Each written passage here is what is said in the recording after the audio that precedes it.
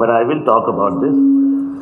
And both are coexisting. We keep hearing things that is my job going because of tech? Is my job staying? What's happening?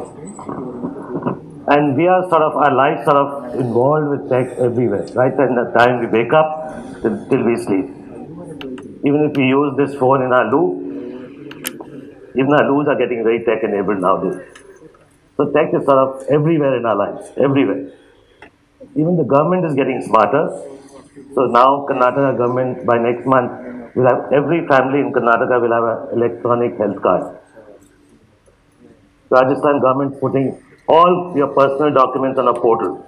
If you apply for admission or you go for any property matter, you pick up your Aadhaar from the portal, the property papers, your PAN card, and just drop it where you apply.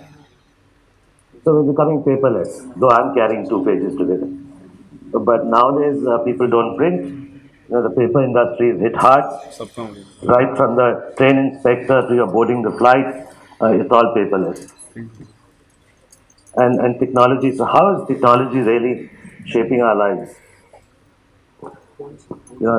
In we see that in technology, in a sector which I know best, or where I manage to fool people that I know everything, is healthcare. So I'm going to talk about that how technology is coming to healthcare. But before I do come there, you should see that what is tech doing to our jobs. Tech is making life easier for us. It is making life easier for us, but at the same time, a recent McKinsey report says that 800 million jobs are going to disappear by 2030. 800 million jobs. So what we have to make sure is that people in this room and around you, we are not part of the 800 million. That's important. Some of the jobs which are likely to disappear in the coming few years would be what you see on the screen. Some of that you already see happening. We already have electronic mops and vacuum cleaners in our homes and malls, taking away the manual cleaning work. We see a number of things being replaced by technology already. And some more jobs are under risk of being lost. So how do we manage that this does not happen to us? That's very important.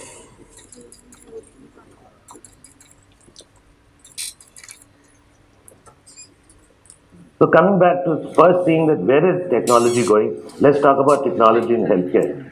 It's fast integrating into the healthcare industry, making it easier for patients, easier for doctors in saving lives.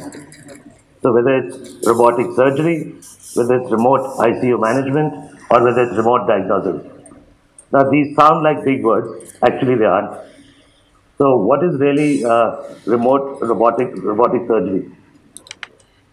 Conventionally, if somebody had a problem in his head, a very thick part of the brain was cut, and with scalpels and scissors, the procedure was done. Now what's happening is, now a robo has come to help the doctor. The robo has 7, 8 arms, and the doctor is sitting outside, and he's working on a PlayStation-like console. He makes a very small incision, and sophisticated equipment goes through the incision, does the treatment, and the patient is treated. But it is yet happening with the skill and the experience of the surgeon who is now sitting outside. And this kind of a procedure has many advantages. Very little damage to your skull, minimal blood loss, less infection, less chance of infection, and of course, quick recovery. So the traditional methods are going and robo is coming, but the doctor is not getting replaced. Important thing to remember. Because now the doctor has to learn how to use the robo to operate and treat the patient. And all this is very necessary because there are 1,700 people and only one doctor, as per medical council in India. So doctors can't reach everywhere. So that's why we need to increase the access which doctor has in the rural areas to the common man. And that's what happens in a remote ICU situation. So remote ICU is basically nothing but a critical care ward in a hospital. So you have the equipment in a remote town, say just outside Dehradun, There's a critical care ward with beds and all the parameters to measure the patient's condition.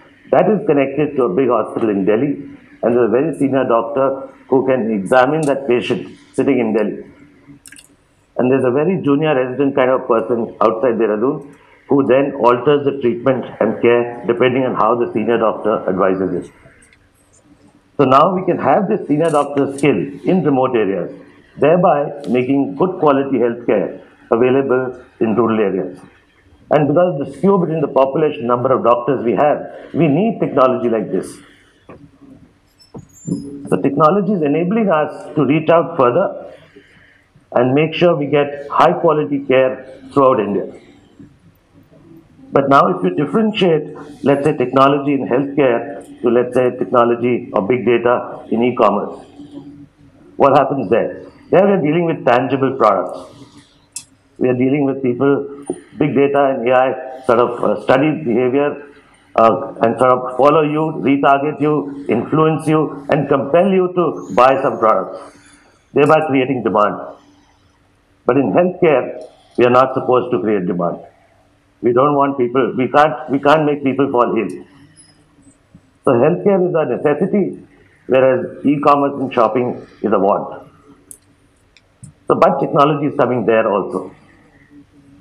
And there's a different kind of big data and machine learning and digitization used in healthcare.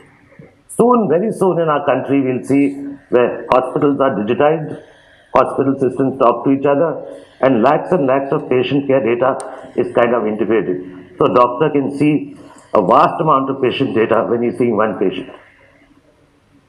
And this will help us to publish medical outcomes, which we don't do in this country today. We'll be able to do benchmarking. We'll be able to find out and compare hospitals, that where are more hospital-induced infection deaths, what is the mortality rate, and things like that. The moment we start doing that, which is already happening in some countries, what will happen is increased competition and will put pressure on hospitals to improve the quality of care. And that's what we all want. So technology is clearly helping us go there. But my personal opinion is that technology, behind every technological breakthrough, every disruption will be a human person. It will be us who will be deciding what are the next disruptive things tech can achieve. So that brings me to the point that, I'm happy to say that tomorrow and day after, all of us will have our jobs. We will have our jobs, but how will we retain them? We will be able to retain our jobs provided we are one step ahead. We will yet have to use our brains to see what's the new technology breakthrough we want to do. And for that, we have to make sure that we are not obsolete. Otherwise, we'll come into the jobs that may be phased out. And that's the biggest fear. So technology may be the king, but you and me are the queen, and we wear the pants. And in order to wear our pants tomorrow also, we'll have to be one step ahead. We have to be innovating, we have to be creative, and we have to be risky.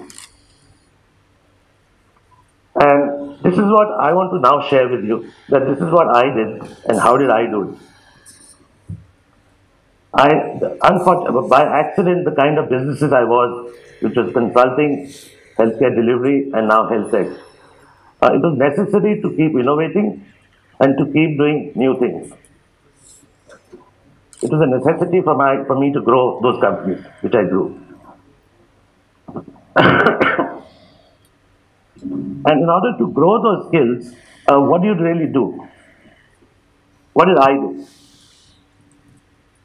So what I learned was two age-old things.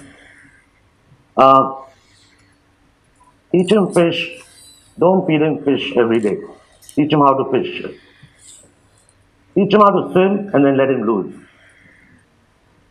In addition to these two things, there were two learnings I had from my mentor, which I like to share with you. Very strong learning. They were not his words. He read it from somewhere. So the first one was tyranny of or and the genius of and. Now it sounds very vague, but what is it? We all have choices to make. When we are working, we have choices this or that. So there's a tyranny of or, that you choose one of the two. But there's a genius of the and, that you have to do both. The moment you master that into your life, it makes a huge difference. And the second learning was learn to change the tires of the car while traveling at 40 kilometers. These two things, if you begin to use in your life, you are all set to achieve far greater things. Now, does it happen around us, all these things? Yes, they do. They do, but people have to invest. People have to invest in yourself, people have to coach you, and you need to have the passion. A very good example which comes to my mind are sports people.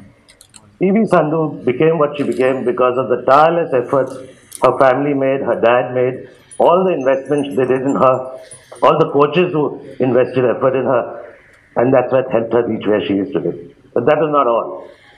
It's not just the investment in you or in humans, but it's also the passion. She had the passion. So it's investment in people, and the people should have passion. It's the combination of that which you see in every sports person who wins the gold medal. They put in a lifetime effort to reach that place. It goes with both, with investment in the person and the passion. Some of you may identify with this or seen it amongst your friends. Many of our parents force us to study from grade 9 onwards. We start attending coaching classes to become a doctor, to get into engineering school. And then some kids realize that I've got into engineering school, but engineering is not my passion. Right? Have you seen some of your friends feel that way? And then that investment is becoming doubtful. That why did the parents put all that pressure? So that needs to be avoided totally.